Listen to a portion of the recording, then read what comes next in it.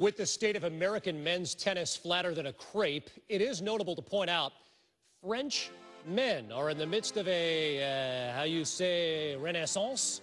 In Sacre Bleu, it's happening on American soil.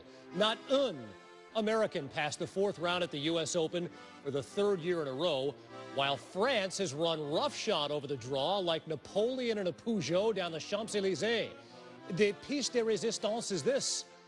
Gaël Monfils and Gilles Simon had a chance to put two Frenchmen into the quarters in New York for the first time this century.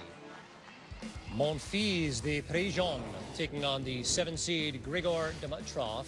Heat was an issue in this one. Second set tied at 4. Monfils down 40-11 this game.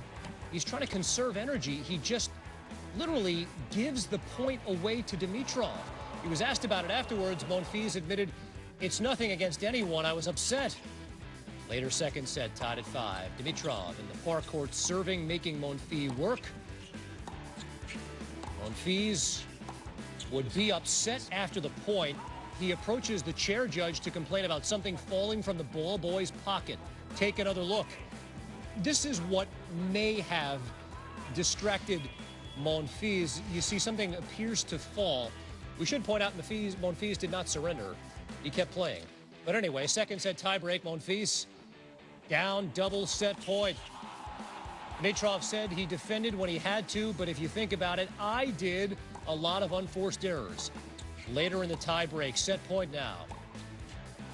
Monfils watches it go long. He goes on to win in straight sets, 7-5, 7-6, 7-5. So the pressure on Gilles Simon, facing the 14-seed Marin Cilic.